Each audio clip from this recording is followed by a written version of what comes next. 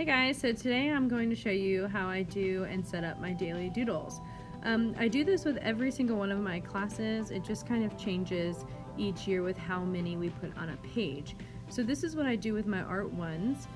We start by using those awesome watercolor crayons that I've talked to you all about before.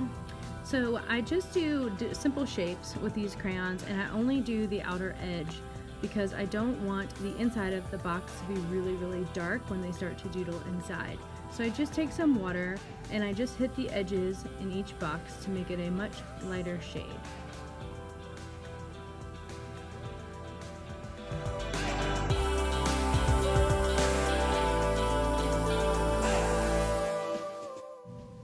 So once everything is dry, I have my kids number every box. We usually do 80 and I usually do 20 per page. Obviously I didn't do that here because I wanted you to see in a bigger scale. So once we finish that, I have them write in each individual box a really short daily doodle, so they can break it down so they know exactly what they're doing in each one. So I just have them write it so they don't have to look at their worksheet every single time that they go to do a daily doodle.